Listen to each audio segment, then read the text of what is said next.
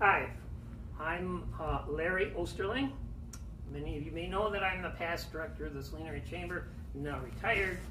But when I saw Pineapple House was closing and Joy was retiring, or at least semi-retiring, Joy Ely, I felt it was really important for people to know just exactly how important Pineapple House and she and Ron have been to the downtown. I moved here in 1977.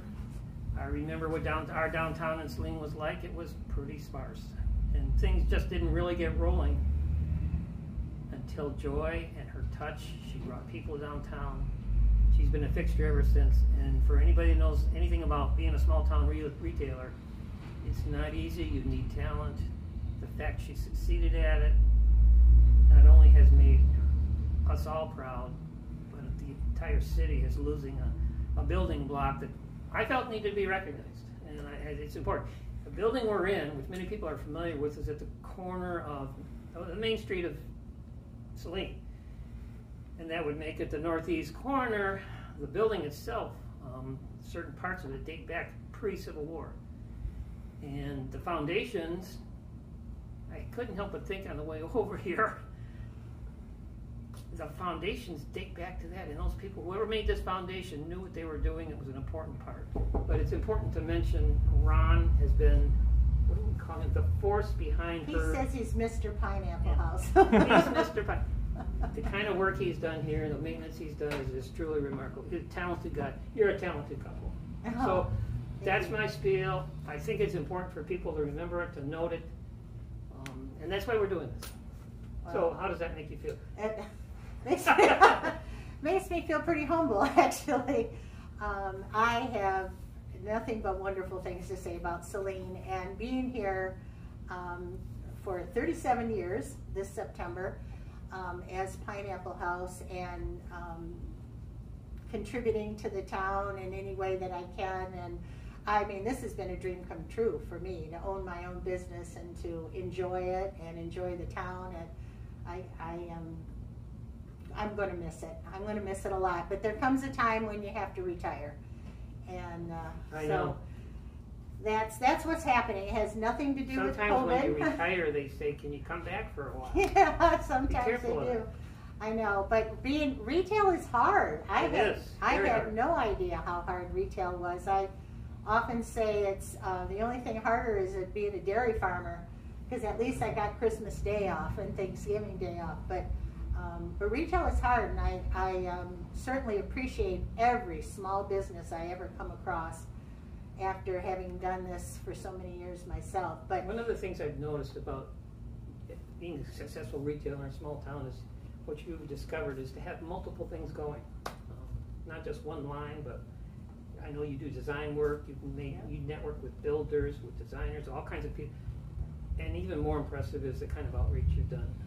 I think people, probably a lot of people don't realize you're actually part of what was the founding of making the chamber what it was, and building the chamber when you first did here. And you've been involved in a lot of merchant groups and a lot of things. And it seemed like no matter what's going on in the community, you were there. And I could always, sometimes when I was director of the chamber and I was feeling like things were closed, the walls were closing in, I'd come down and Joy always knew how to make the walls go back.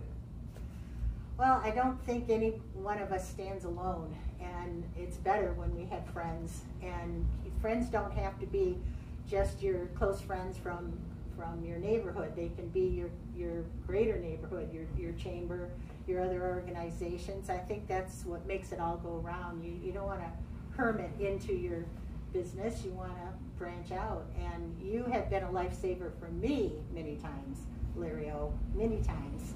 And we can talk. Yeah, we can talk. Larry and I go way back, even before Pineapple House. Oh yeah.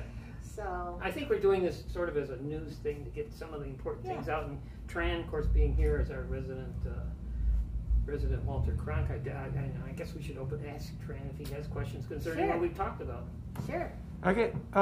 Tell us how you made the decision that it was time to close. To retire? Oh, well, retail is harder. And as we get older, I think it's harder to keep up with technology. And so, like I said, it had nothing to do with COVID, but retail is just, I think I've reinvented Pineapple House over the 37 years probably 3 times, going from design to retail to combinations to antiques, blah, blah. But I think the next step for me required a lot more online and technological presence. And at my age, it seemed a little daunting. And plus the fact that, you know, you reach an age where there's other things you want to do. You want to travel. My husband's been retired for 15 years waiting for me.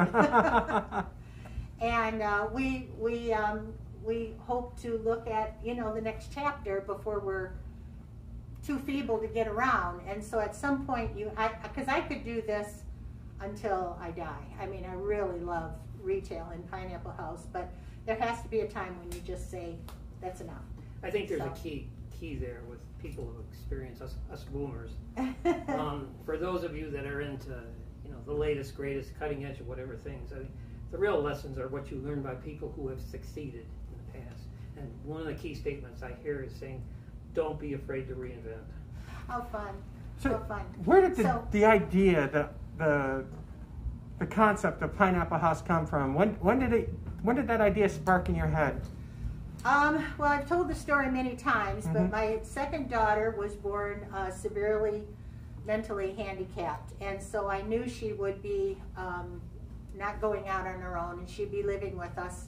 And so I couldn't necessarily keep a career in a lot of fields that would require me to be gone. I needed the flexibility. So it was actually at Mayo Clinic. When we took her to Mayo Clinic, the doctor there told me, for balance in my life, find something I'm passionate about and do that. Don't just get a job. I was working for Ford Motor Company. And he said, make sure you do something to bring balance to your life because of your handicapped child. And the same year, my mother lost my stepfather, passed away. And she was so we were both sort of looking for this new thing to do in life, and we're 2 peas in a pod. So she says, well, you know, I've always wanted to do antiques as a business. And I said, well, I've always kind of wanted to do interior design. And so I went back to school and we started this business. She called it Pineapple House. She's the one that named it. So in 1983, we started this little business just 4 blocks north of here. And it has grown and developed from that. So I was telling Jackie earlier, out of sort of these 2 tragedies, came this idea of turning our sorrows into something positive. And then when this building was available, my husband said, why don't we buy it? And wow, really? And I have loved being downtown Saline. I mean, we're right in the heart of everything. You can't. I suppose that you wonderful. and Ron have definite ideas about what will come into the building. I think that's a concern to people. Well, we do own the building, so we will, when the time comes. We're not quite ready, but we've had lots of inquiries. I've taken lots of names and numbers. Whether we rent it, there's a possibility we may offer it for sale.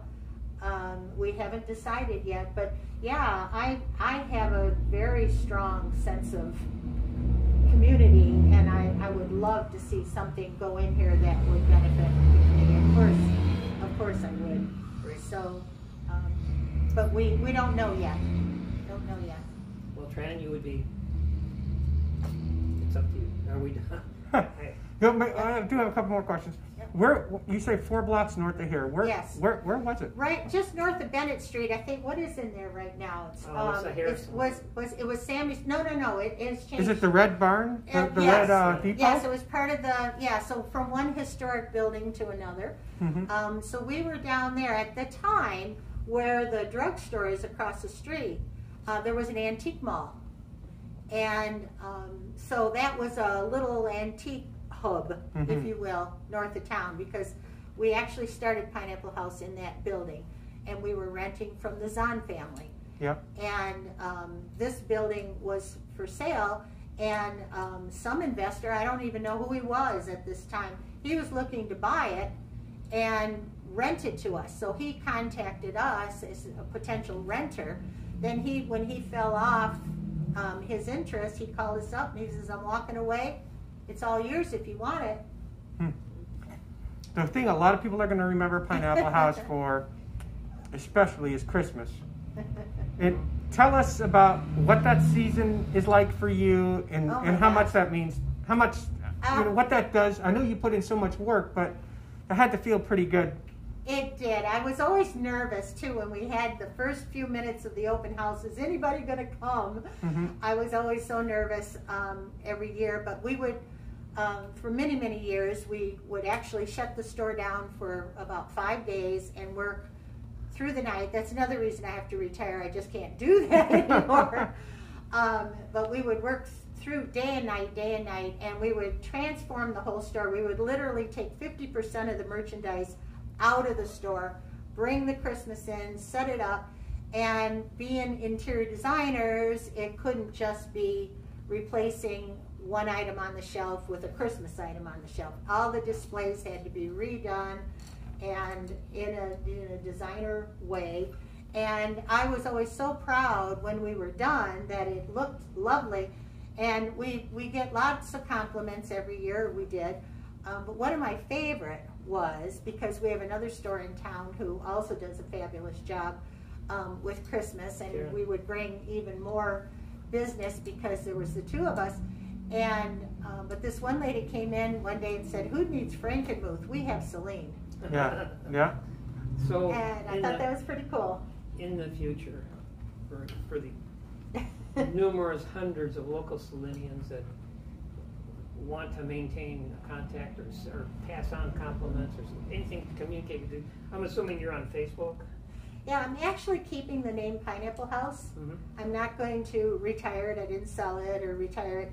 I'll still have a Facebook presence and a website. It just will change. It won't be so store focused. So passing on thoughts will come right to your website. Yep. People can still Google Pineapple House in Saline, and they should be able to find it. Well-earned retirement. Just stay there at your computer and watch all of these compliments of everybody who love you so much come in. You're so sweet, Larry. I got to remember getting it myself, but then you